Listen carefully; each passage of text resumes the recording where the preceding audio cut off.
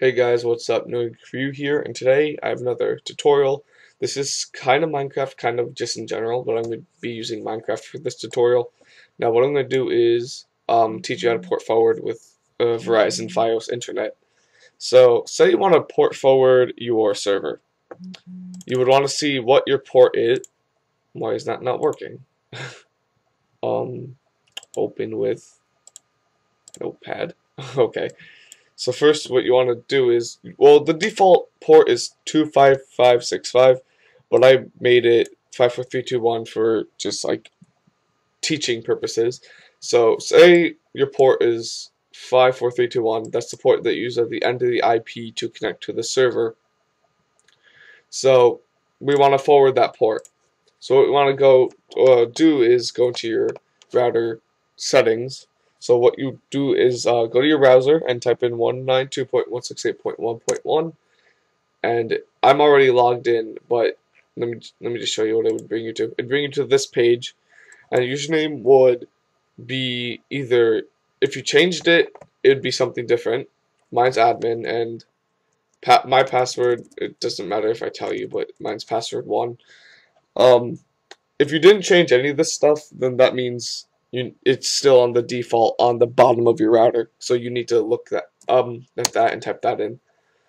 So what you want to do is make a port forwarding rule, and to do that, you have to go to the Advanced tab. Yes, you want to continue, and port forwarding rules, and scroll down and click the Add button. And I'm just going to name this tutorial server. You can't use spaces or whatever, so I just used that. And tutorial. So you want to add the ports. The two protocols that you want to use is TCP, let the source port stay any, destination port single, and put that 54321. If you're keeping the default for Minecraft, it'd be 25565.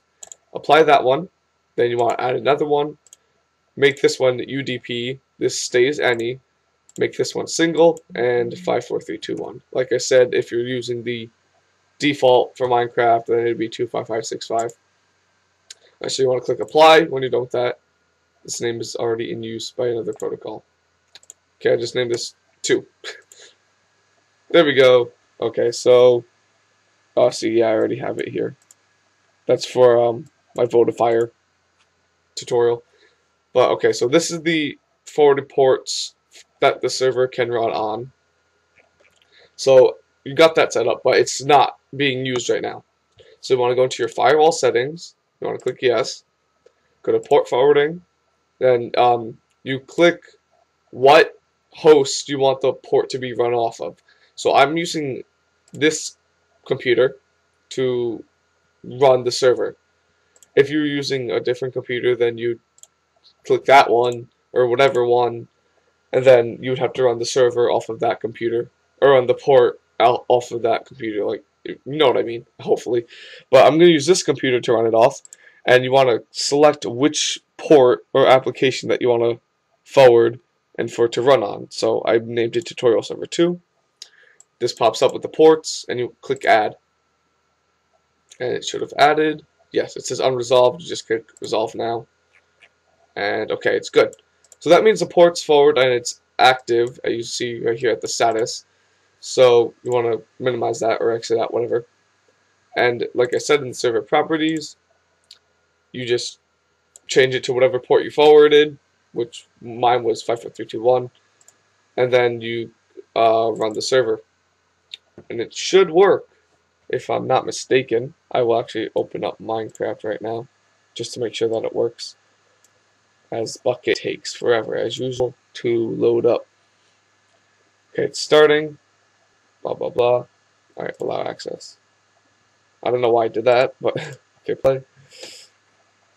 Okay, there was an error for some reason with it did plug in the tutorial on, but it never got up to it. Alright, so it's pinging, and you see it's probably the wrong IP address. So let me go get the IP. Oh, there it is. You have to get the IP of the server, and you want to paste it into Minecraft. So paste that in, then do the port 54321 at the end. Click done, refresh it, and it's up. And if it should work, and it works. As you see, I was doing testing stuff there. You see, I logged in successfully. Test right there. Make sure there's like no lag or whatever. But yeah, that's how to port forward a port for Minecraft or a port for any application. So yeah, if you enjoy this tutorial, found it helpful, please like and leave your feedback, and subscribe for more tutorials, and make sure to leave suggestions in the comments below on what tutorial I should do next. See you guys later.